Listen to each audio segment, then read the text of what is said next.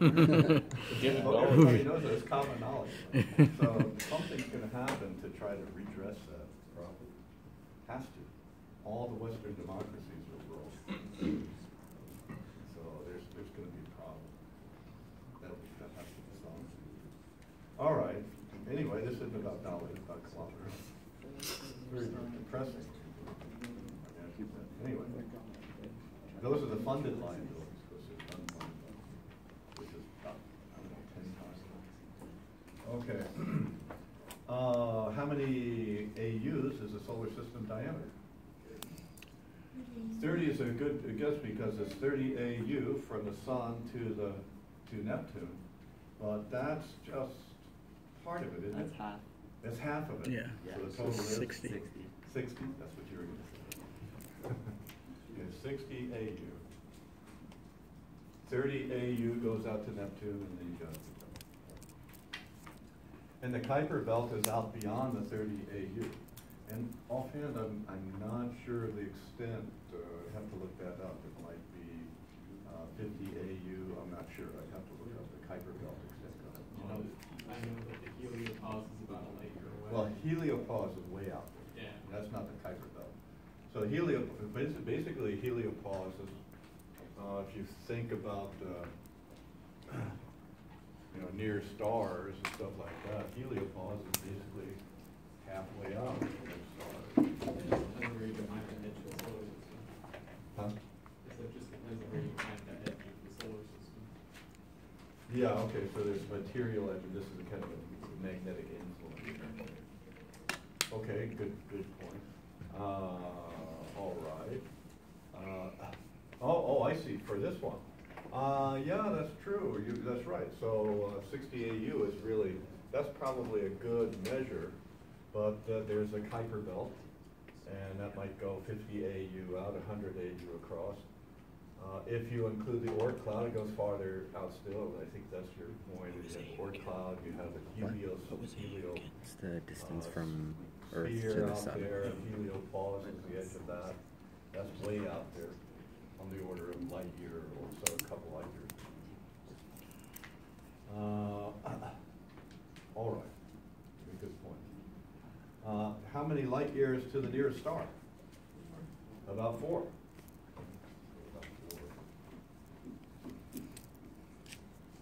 How about to the center of the galaxy? Which? I don't know. From us. Okay.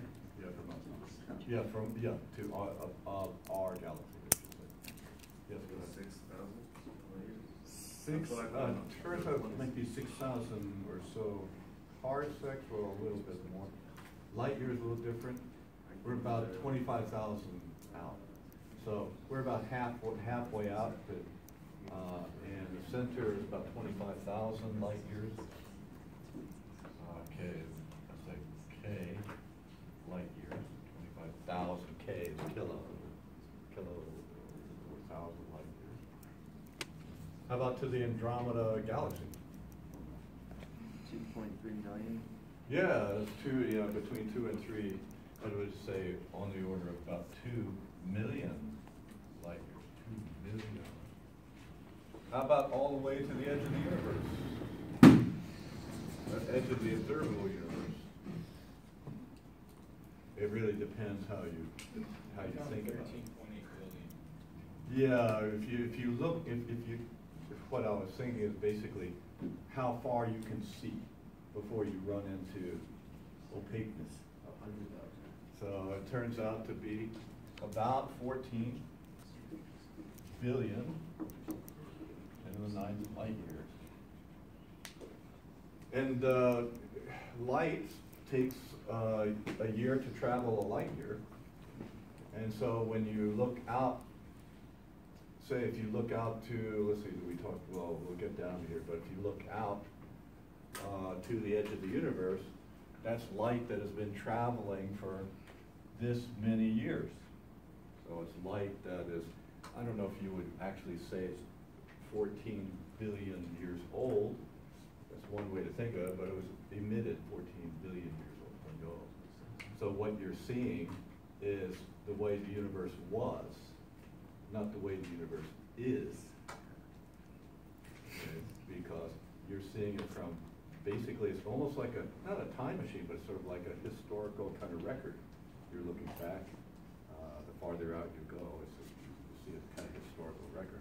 In the same way that geology is a kind of time capsule.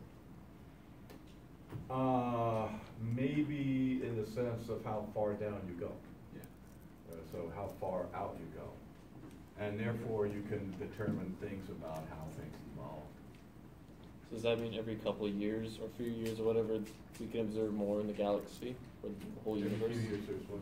So like every, I don't know, maybe like 10 years, is it possible that we could see more out Well, past? we're always, since the galaxy is and I mean the universe is expanding, the light is going out farther.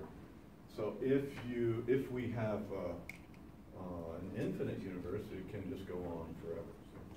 So, if we have a finite universe, a closed universe like Einstein's idea, then we can only see so far until we see the back of our head. That's the kind of weird concept. So if our sun just disappeared, we wouldn't know anything of it for like 8 minutes? Okay, let's go down here. Let's jump. Let's jump down here. Yeah. How long does it take the light to reach from the sun to Earth? 8 About minutes. 8 minutes. But 8.6 You say goodbye, something. you know, Yeah. before we die. Sun just blew up. Then to Neptune. 4 hours. Yeah, about 4 hours. Let's see if it's 8.3 minutes times 2 times 30. 250, about 250 minutes, which is about a little over 4 hours. Nearest star? 4 years. It's 4 light years away, roughly speaking. So I think we've answered that someplace. Yeah, so that nearest star, that 4 light years is a distance. Remember, it's distance. But then the time it takes, well, it takes 1 year to travel each light year. So we got 4 years here. So when you look up at the night sky, you see the stars and you see all that stuff out there, and that's the way things, except for the planets, which is the way things look within an hour or a few minutes, or not a few minutes, say less than an hour from the near planet. It looks that's the way the stuff looked some time ago, years ago, for stars we can see. And let's see. Okay, maybe I'll ask a couple other questions here. Maybe I can ask real quick. I think we might have discussed how far, when we look at the night sky, how far are those stars away from us, roughly speaking? Did I mention that last time, or does anybody know? Turns out we just see the near neighbors. We don't see all the way to the center of the galaxy. Even if we wanted to, it's largely obscured by dust in the visible region of the spectrum. So we see, say Sirius is 9 light years away. Most of the stars we see maybe within 100 or 200 light years. Some are a little bit farther, but very few that we can see with our naked eye are beyond a few hundred light years, maybe 1,000 is about. Of course, the brighter the stuff is out there, the absolute brightness, and the farther we can see that light shine, according to our naked eye, we can only see so far. Okay, we're skipped over a couple. How wide is the Milky Way in light years? Speak up a little bit. 100,000, that's right. 100,000, good. Okay, that's 100,000 light years across. The radius is basically about 50,000 light years, and again, we're halfway out, or about 5,000 light years. And what's the speed of light in kilometers per second? 3 times 10 to the 5th kilometers per second. Have to say that again. 3 times 10 to the 5th power. That's right. And it's 300,000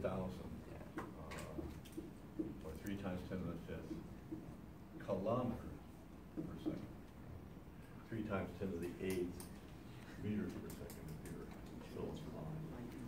In physics, we would talk about meters per second, so kilometers. All right. Okay, that's pretty good. All right. Maybe I'll propose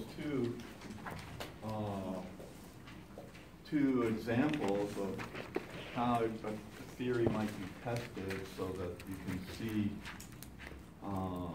some contradiction in what one might expect from one model, and so you have to adopt some, or modify your model, or adopt some new model. One is dark matter. Now, I don't think, I don't know. Oh, I wonder. Now, it'll take too long to try to find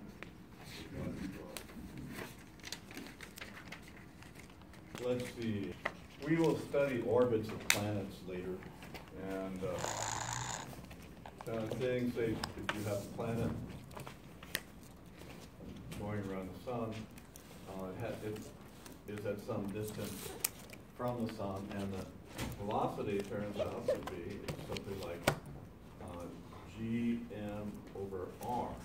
And take the square root. G is a constant. Here's the mass of the sun, and here's the distance you are from the sun. So the farther you go out, the less speed there is in an orbit of things going around.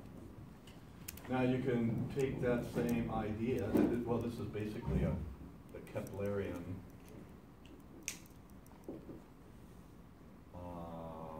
behavior from Kepler, and he studied orbits, and he came up with laws about orbits. He really is a remarkable tour de force. His mentor, Tycho Brahe, was a aristocrat, very wealthy. He was wealthy enough to build an observatory on some island, and so he would spend nights. I guess he had. If you're bored, I guess you don't have much things to do. Maybe at night, I don't know, unless you're playing music or something. But anyway, no TV back then. So he made very precise observations of planetary motions of stars and how they move. So Johannes Kepler took those things and studied them in detail and inferred from the motions and all the data that orbits were elliptical, and the closer an orbiting object came to the, say, the sun, the faster it went, the farther away it went slower, and that there was a certain relationship between the period of the orbit and the distance. So this Keplerian behavior can be applied to anything like a galaxy. So a galaxy, you would expect, the mass is not all concentrated in the center, it's sort of distributed throughout. But basically, if you look at the velocity that you would expect in a galaxy, you have something like this, and this is expected. That's based on the Keplerian viewpoint. So that's the prediction. That's the theory. Now you want to test the theory. So Vera Rubin, maybe an astronomer, maybe it was in the 1950s or so. I'm not sure exactly when she made her measurements. Looked at the speed of stars as they went far out in the Milky Way and other galaxies, and found that the velocity didn't come down like that. It sort of stayed like this and even increased. Now, if you said that, well, you say the data must be wrong. That's one possibility, and that is a possibility. You always have to verify that you're doing a good job with your data. So you talk to different people and see if they can confirm what you see. But if the data is okay, then there's the observation.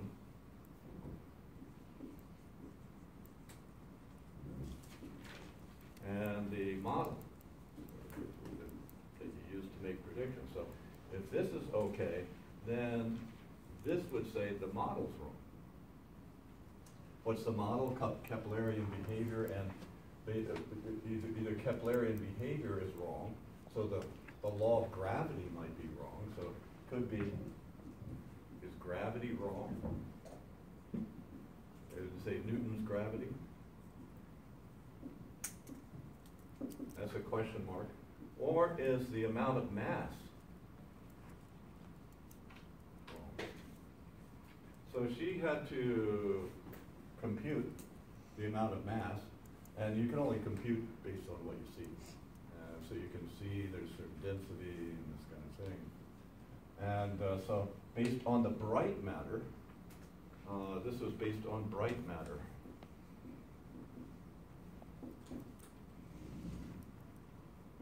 And so there was a great, so the speed is higher, so there must be, since you know the distance, that's easy to see, then your estimate of the mass must be wrong. So there must be some extra matter that's not bright. It must be dark, but I can't see it. So there's the discrepancy then was attributed to extra stuff that you don't see called dark matter. The name dark matter really came from the studies in the 1920s, I think it was, by, I think a fellow by the name of Zwicky, I think it was, who studied galaxies in clusters. And the same kind of thing happened where they were going too fast. Galaxies were going too fast, so there must be extra matter, something that's dark matter in there. They said sort of name that. So that was and so Vera Rubin really confirmed that, and then people have been looking for dark matter ever since. So there's one case where you have here's a clear prediction based on bright matter. The observation is different. If the observation is not wrong, then you have a model that needs to be modified. How are we expecting to find dark matter if we can't see it? Well, that's the thing. You have to infer it. You have a choice. You can give up the laws that give you this result. You can say, oh, the laws don't work on a big scale. They have to be modified. Some people believe that is the reason we are inferring dark matter. It's not really dark matter. It's just that our models of gravity are wrong. They're in a vast minority, and people think of that more on the fringe. It's not necessarily incorrect. Okay? The greatest minds in history were all on the fringe until people figured out, oh, they were right. So it doesn't mean just being on the fringe doesn't mean it's wrong. But they're probably being on the fringe is wrong more of the time than it's right. So you don't know. So, but people, these things are kind of, they're so well understood in so many circumstances. In particular, not only Newtonian but Einstein's theory, the theory of general relativity. They're so well established, and they predict so many things over all this last century and it's never been refuted in any other circumstance. Why would it suddenly be refuted in this circumstance? It's easier to think that we're missing math. So it's just, we just base this on an inference. So and a choice. Now, so here we say the model, not the model structure, that's not what's wrong, it's just the observation of the matter is incomplete. So we have an incomplete matter kind of observation based on brightness. It must be dark stuff that we're not seeing. And we can't account for it in a normal way that you might, oh, well, it might be planets, it might be dark, brown dwarfs that we can't see, it might be neutron stars, it might be black holes. And some people think, by the way, that it's a promising idea is that, in fact, we talked about dark matter, there's also dark energy. People think that primordial black holes may be responsible for a lot of this stuff. That we can't see it, but people are coming up with new models of how black holes evolved over history. So that's a possibility. Other people think it's some exotic form of matter. Another one we'll confront in this course a little bit is, say, the global temperature.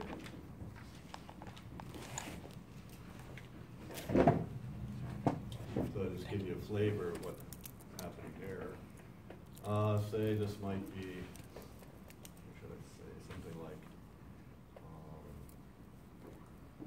1980, 2000, 2010, 2020. So here we are here. And this is the temperature anomaly. Anomaly, I think it's full maybe. And basically, the temperature, the global temperature has been changed out, just roughly sketch what people are seeing right around here. We had a El Nino, and then we've been coming down here, something like this. And then we had another big El Nino. And we're sort of coming down like this. Now this is the satellite data.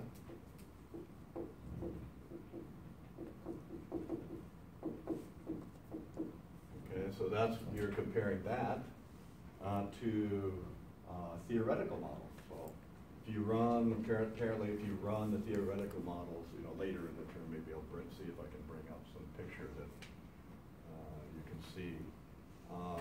You say the theoretical models have various fudge factors. You choose the fudge factors to try to, how should I say? Make it work in your favor. You can see it that way, but Tweak the equation. It's a kind of a phenomenological approach to something that's too complicated. So people don't understand what's happening in the ocean, so they might make a fudge factor there. Or they don't even account for the ocean altogether. Huh? Could they simplify it, maybe? Well, Make it seem less than it basically, actually is? they have to make some kind of gross simplification to get some answer. Otherwise, too complicated, don't have enough computing power in the world yet. In other words, you can't go into detail of all the chemistries, and you just can't do it. But there's a fudge factor for this and a fudge factor for that. Maybe the most important fudge factor, as far as we're concerned, is a carbon dioxide fudge factor. And so it's a certain sensitivity, and you vary that, and you get different results. And so the different models, I think there are 44 that I saw in one image. They go up something like this. All these models are going like this, right? They're all going like this. And then I think there's one something like this, but all going like this. So this is the most sensitive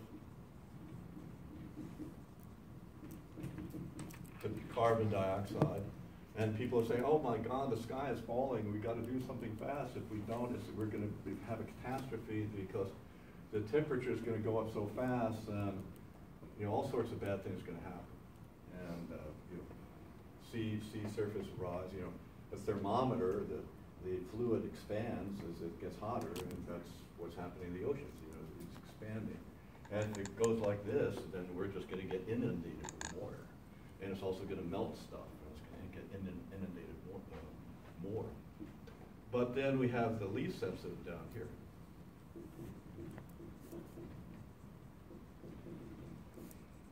Now, most climatologists who care about their income, their jobs, and their positions, they have to toe the line here. They have to say this is right. If they don't, they're fired.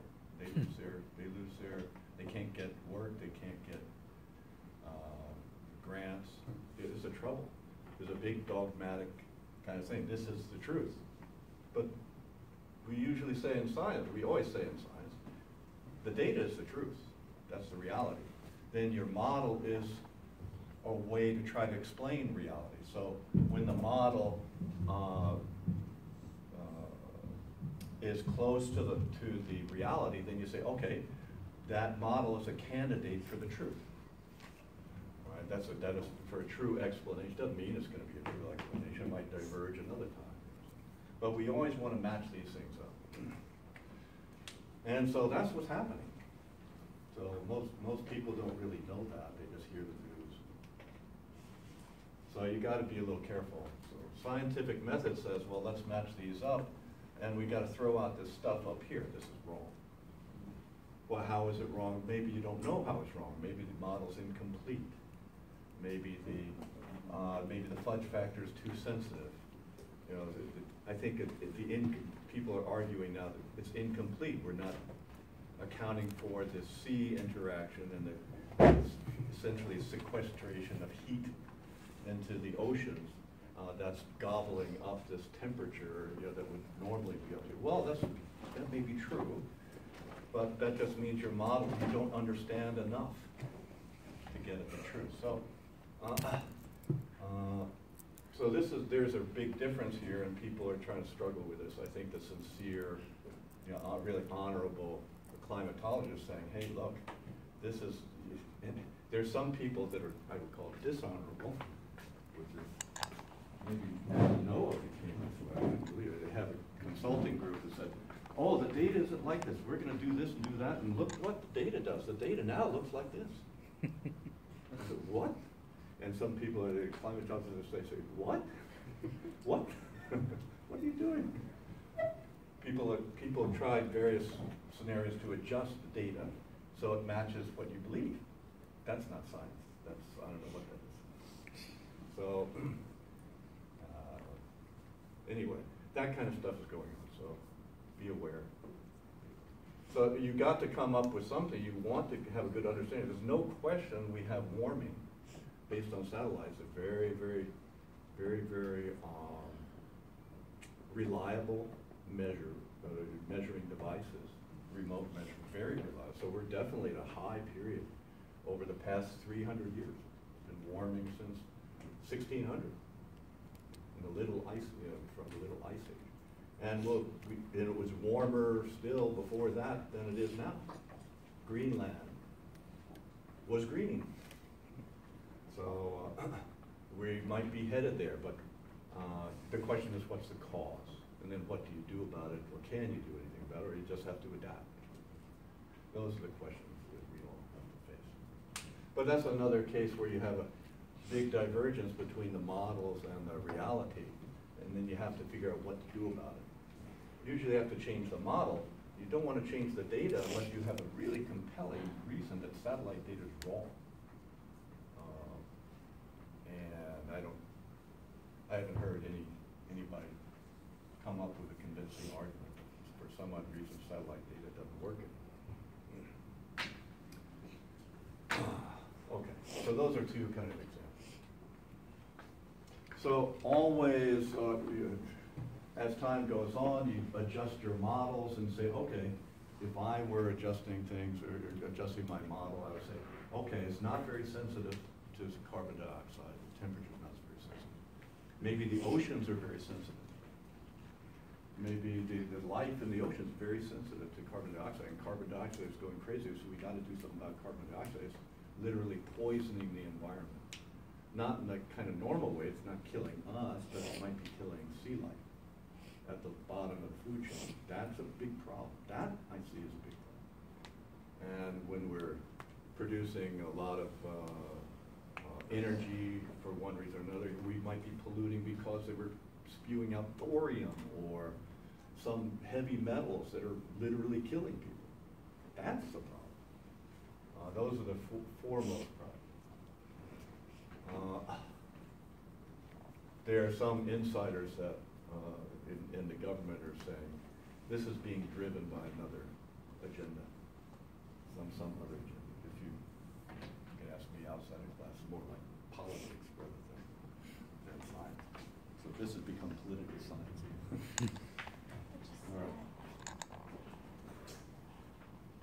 Okay, so, in any case, your observations should be tested, retested, see if they're verified. Other people have to verify your observations. It can't just be yours, but your observation may be very exciting.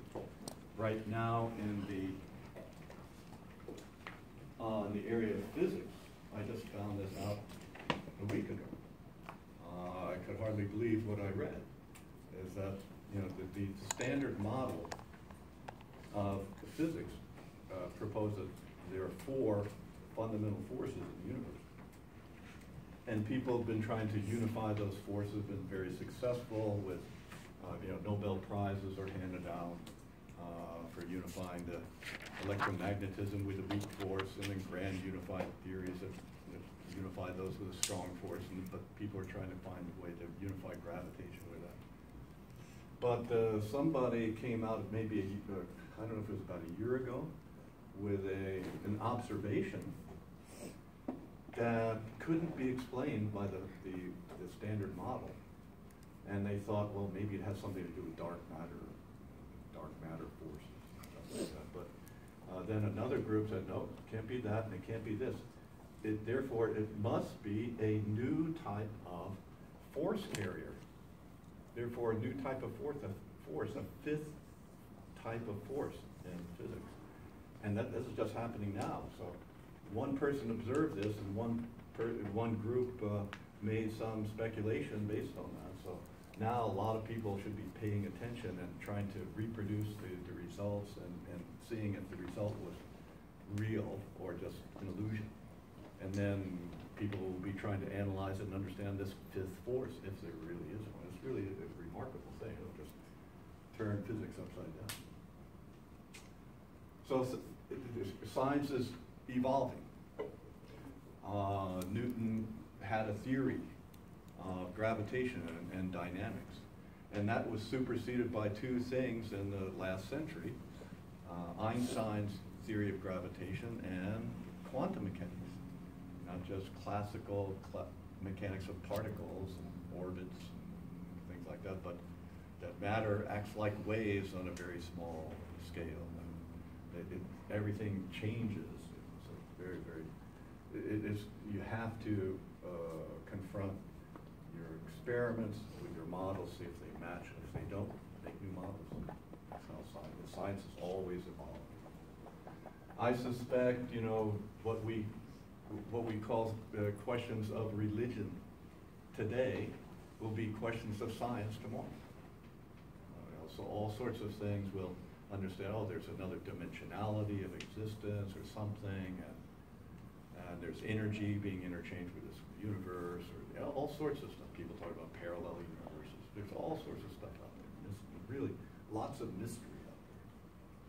And so I would like to do science, you know, really get to the truth of phenomena, and even maybe get to the human psyche to be able to understand that better. We try to do it very roughly with psychology or psychiatry, but that's there's no math in there. There's no hard science. Really get to the hard science of prediction.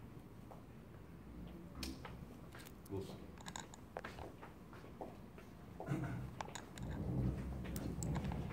Okay. So, observation leads to inferences that we make, that some hypothesis that can lead to predictions, and we test that, and so on.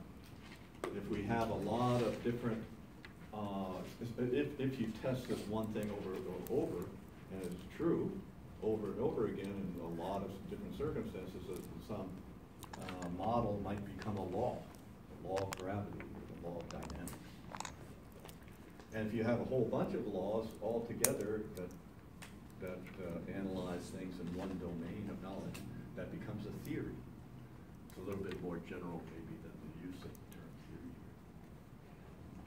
here. But this is very good. You know, this dynamic is very useful.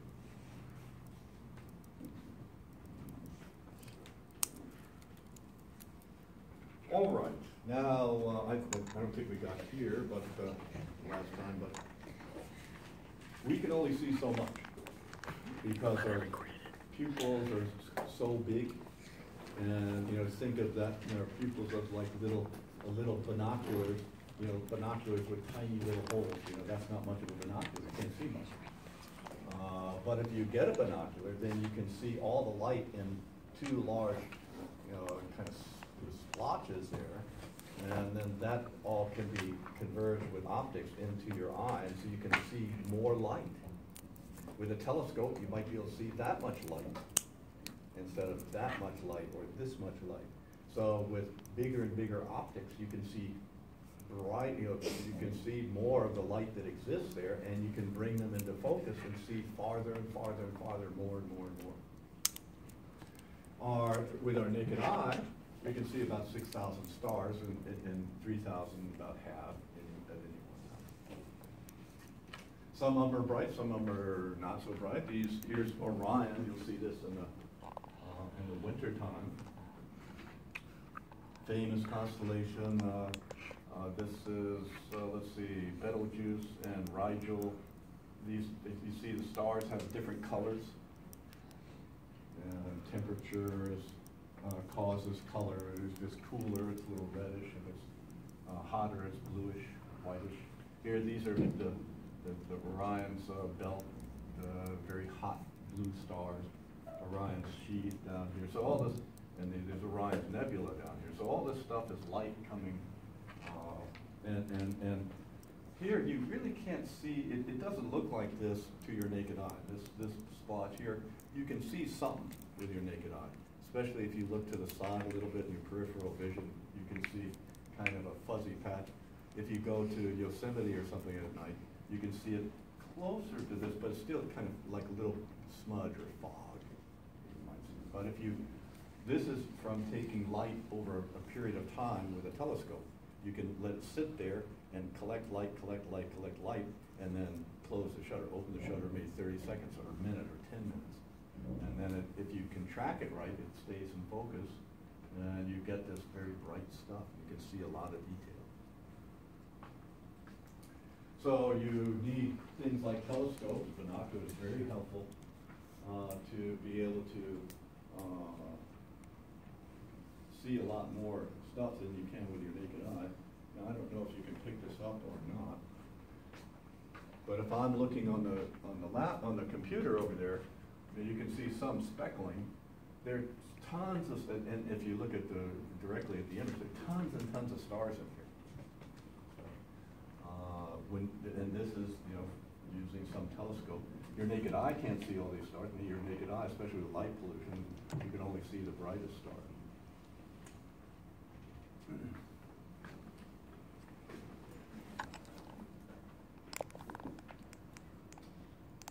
It says stars are distributed randomly. Human brain tends to find patterns. Yeah, so we impose our view of what something is. Okay, there's a belt, and there's a scabbard, and there are knees, and there's the shoulders, and there's a head. Orion the hunter. Do they know how far any of the stars from Orion belt is? Sure. They know. I don't know. You know. I haven't looked it up. Yeah, now, toward the end of this chapter, we'll start to get into how can you tell how far things are? Because this could be a dim star that's very close, or a very bright star that's far away, very far away. And actually, this looks like it's just on a flat surface, but really, it's a kind of three-dimensional thing. There might be a picture of that. I would expect. Here. So here's the stars for Orion. It looks like it's on a surface. We call that surface the celestial sphere. But that surface is not a flat surface. Actually, when you look out, and you get the distances, these 7 prominent stars are actually out like this. And so if you took a trip with a spaceship out through here to try to get to Orion and see Orion, that's not just on a surface, the whole pattern of Orion would change. And it wouldn't look like Orion after a while. Then there's stars over here and over there, and you passed one. Does that surface have like a specific name or word? Yeah, that surface, as I said, the thing that looks like it's out there and all the stars are fixed onto the surface is called the celestial sphere. That's very important in, How do you spell that? even though it is sort of an edifice on which we construct observational astronomy. But it's not like the surface of the Earth, which is pretty spherical, the surface, and we have points on that surface of latitude and longitude. But here we project the latitude and longitude into things like right ascension and declination, things like that. The equator and north and south celestial poles out from the north and south poles of the Earth. But even though it's not a surface, it's very useful. How do you spell celestial sphere? Celestial. R, you forgot the R in there? Is it celestial or celestial? Celestial. TL, okay, thanks. I-A-L.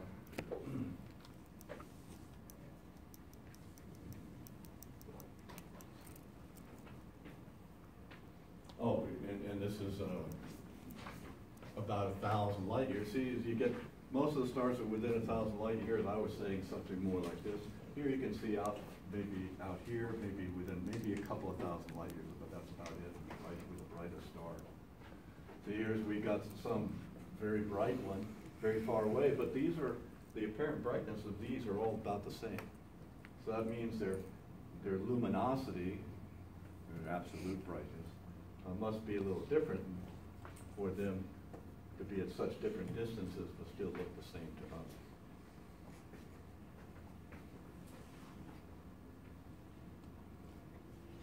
Here is this is part of the obvious view here. Here's the celestial sphere upon which we draw the different constellations. So we have organized this sphere into patches of real estate, 88 patches. They're all contiguous, and the 88 patches cover all the celestial sphere. We call them constellations. Now, within the constellations, they're named. And for example, Cassiopeia, here's the Dipper, and Lyra, Virgo, all these different names. There are these little patterns, like the Dipper, for example. That's a pattern. We call those patterns asterisms. Asterisms are famous patterns that we can sort of draw with stick figures, stuff like that. We recognize quickly within the constellation. They just get the brightest stars of a constellation. The Southern Cross, just four brightest stars within that area of the Southern Cross. Big Dipper is part of a constellation called, anybody know? I bet you know. Big Dipper. The Big Bear. Milky Way? Ursa Big Bear? Right. And then the Little Dipper is part of the Little Bear. Little Bear. Now these things have tons and tons of stars at various brightnesses. And if you look at a star map, like we do in lab in Astronomy 30, then you'll see, oh yeah, there are boundaries there. Or you can get a software program, a free software program out there if you're really interested. There's a stellarium, and you can get an idea. You can show how many stars. You can get a lot of stars or a few stars. You can do all sorts of stuff. You see the boundaries, the names of the constellations, all that stuff. Okay, now, so the Earth has poles, north and south, it has an equator, and projected out where it intersects this celestial sphere. It's not a certain distance away, but if we just put a sphere of a given radius way out there, then it would intersect these lines here. This equator would be a great circle, and the south and north celestial poles. And maybe we mentioned the other day that near the north celestial pole, there's a star that doesn't move much, and everything sort of rotates around the star. And that star is Polaris. Now, how come stars seem to rotate around Polaris, the North Star? Because of the exact top there. I don't know. Go ahead, say again. Is it because like it's not it's exactly above Venus? Well, okay, so it's almost exactly above the North Pole. But then if you look at, say, the North Star is up there in the evening, and you start out looking right now in the early evening, the Big Dipper is back there, and the Little Dipper is up there, and you see Cassiopeia, the W over here. Those are pretty prominent, you can see those pretty well. But through the night, they rotate around that North Star. How come? Because the star is on top of our rotational gear. Yeah, okay, I think you got it. Yeah, where the axis Basically, point is. We are the ones rotating under the night sky. And so there's an apparent motion. We see, oh, everything is still relative to us, but if you're looking at us and the Earth is going around. So if you're sitting here looking up, oh, it looks like the sky is going around. That's the geocentric view versus a more enlightened view, looking outside the Earth, down. Don't you see different constellations depending on like what season Yeah, of the year it that's is? right, that's right. Let's see if we can get an idea. So certainly, since you say at any given time at night, you're looking, say at midnight, in the south, you see a certain constellation up there, and then they rise and they set through the night. So we rotate under that, so you see different parts. But then the night sky is same in summer all the time, for some period of time at least. And then in another part of the year, we have a summer sky, or summer constellations like the summer triangle and Sagittarius and I don't know, Libra and Scorpio and things like that. But in the winter, we have at midnight you have Orion, you have